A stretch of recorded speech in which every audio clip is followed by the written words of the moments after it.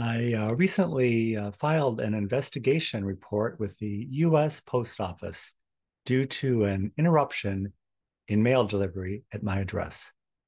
They gave me a number of reasons of why this might be happening, and they all started to revolve around internal compliance issues with their system that actually had nothing to do with me. I was halfway down the path of trying to figure out things I needed to do to comply with their system when I realized that they're the ones that are ruled by compliance, not the people. After receiving my mail at my address for over 30 years, I learned the difference between having my mail delivered and delivering my mail. If you've not been burned yet by the ever increasing bureaucratic state, then you will be soon. That's why more and more people are standing up and saying, no, enough is enough. Welcome. Welcome to Conservative Coffee Hour. I'm Stanley Smith. At Conservative Hour, we've been trying to make sense out of something that makes no sense. We've been doing this for almost 3 years.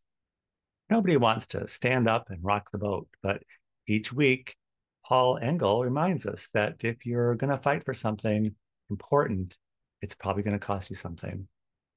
When our country was founded, about 30% of the people engaged in the topic. And of those 30%, 3% actually did something. So, what does it cost, and who's standing up, and who's paying for it? Probably many of the January 6 people are paying the price, and people working on election integrity. Many people who ran for office in the last election cycle also paid a price. And members of Congress who stand up, they also pay a price. Of course, President Trump is the best example of paying a price for being the face of the opposition to the bureaucratic state. Whether you like Donald Trump or not, it's a cautionary tale. Recent polling shows President Trump winning in a landslide in the presidential election. This probably has more to do with people's growing dissatisfaction for the government and less to do with whether you like Mr. Trump or not. So, where does that leave us? It leaves us looking for that 3% who are actually going to stand up and do something. And what do we want them to do? Jesse Jackson always used to say it's all about education. And that's a good place to start. The gap between simply complaining about something and learning something is usually filled with empowerment and action. Things you can do include forming an assembly in your county and state, serving as an election judge, and running for office. We do realize that we're not going to reform the current operating system from within the system because the current operating system has supplanted our constitutional system.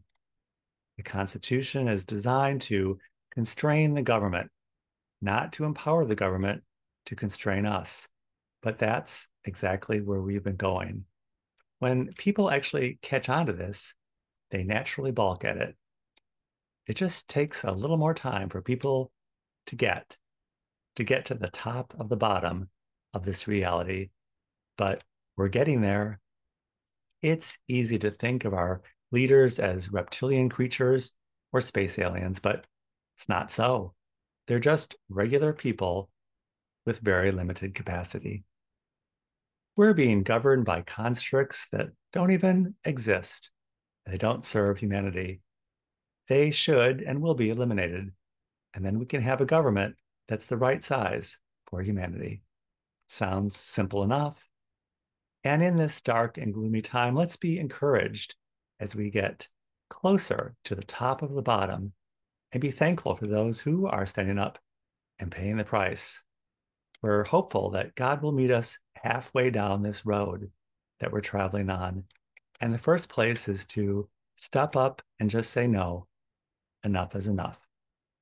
If you would like to join us at Conservative Coffee Hour, Conservative Coffee Hour is every Saturday at 10 a.m. Central Time on Zoom. I will include my email in the description of this video. I'll be happy to send you an invitation. And I look forward to seeing you very, very soon.